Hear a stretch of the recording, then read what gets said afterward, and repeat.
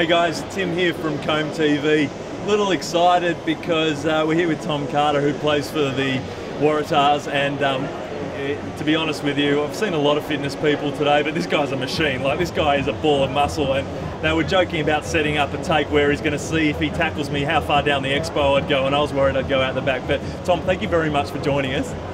Pleasure. Yeah, thanks very much for having me. No, absolutely. Now, wanted to have a chat to you because obviously health and fitness is a big part of your life. You're at the very elite level, so more than most people will ever get to. But can you talk a little bit about what sort of keeping healthy and fit, why it's important to you? Yeah, look, absolutely. I mean, I was fortunate enough to study a Master of Exercise Science at university, and I think also being able to then play professional sport for 8 or 9 years, I think it's probably you know, it is the essence to your happiness to an extent. You know, I think I can only relate anecdotally to my stories, but when I've had really bad injuries and I haven't been able to walk and I've been on crutches or I've had surgery and you lose function, it really does get you down.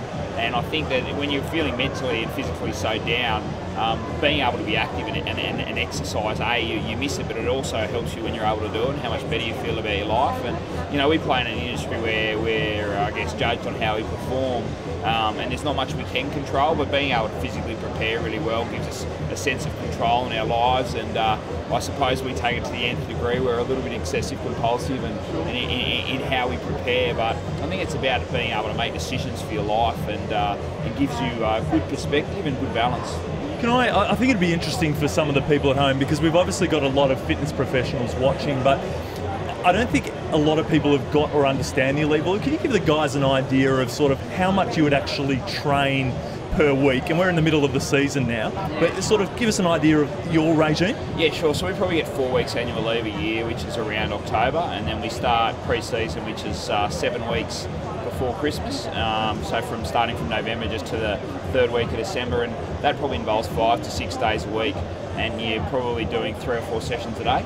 You know, that varies from weights to speed to conditioning to skill sessions, flexibility, yoga, Pilates, or rehab, and then recovery.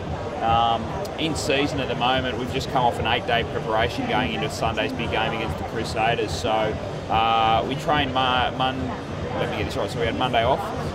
We trained Tuesday and Wednesday, had Thursday off, trained today, and then we'll do a light run tomorrow morning in preparation for the game. So, and then that's just on the field, and then weights and yoga and things off it. So physically I'm feeling pretty good at the moment, so I don't have to do too much rehab or physio, but you know, it's always in that constant cycle of trying to get your body up for the game, and we travel to New Zealand and South Africa and across Australia, so that's probably the other thing, recovering from travel.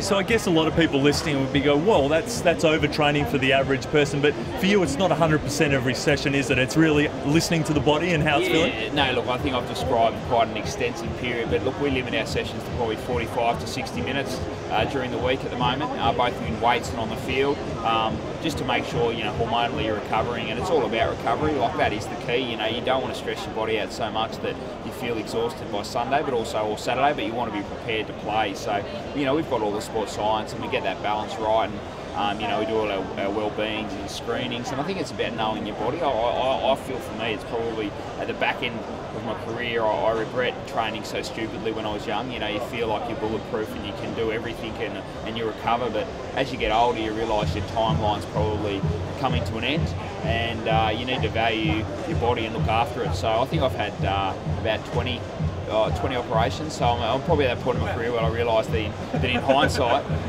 a little bit more common sense and intelligence regarding the training would have helped. And you know, now it's about getting the balance right. I think I've been fortunate enough to play 65 out of the last 66 games for Super Rugby, touch wood. And you know, I'll put that down to yoga and having a balanced perspective on it, and yeah, I do, and looking after your body. You know, you've got to know when you're tired and you're exhausted, and not when to push yourself, and yeah, that's probably the battle.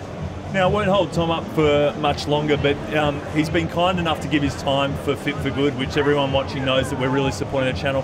Tom, do you maybe just tell us a little bit how you see the importance of exercise in communities to help them sort of, I guess, as a whole, keep active and motivated? Yeah, look, absolutely. I think it's a tremendous thing, Fit for Good. I grew up in remote New South Wales, country New South Wales, so about 7 hours away.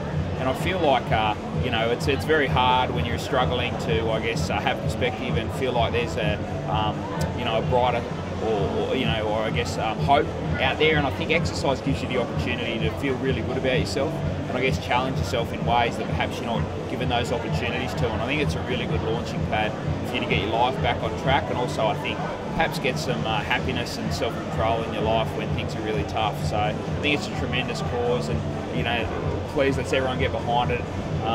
It'll be really worthwhile, and I think we can change a lot of people's lives who really need it. And I'm fortunate I get to do exercise for a job, and I'm very privileged and special, but I think there's a lot of people out there that are doing it tough. So yeah, it's a great cause to get behind it. So I want to thank Tom very much for his time. For those of you on Twitter, get behind him. He's got, as he said, we're at a tipping point of the season for the Waratahs. Need a win. Listen, I've only met him for a few minutes yet. The worst thing about him is he goes for Geelong Football Club. But apart from that, he seems a genuinely good guy. Get behind him. Get behind the Waratahs this year. And Tom, thank you so much for taking the time and investing in Fit for Good. We much appreciate it. Thanks very much, and really appreciate it, Tom. Thank you.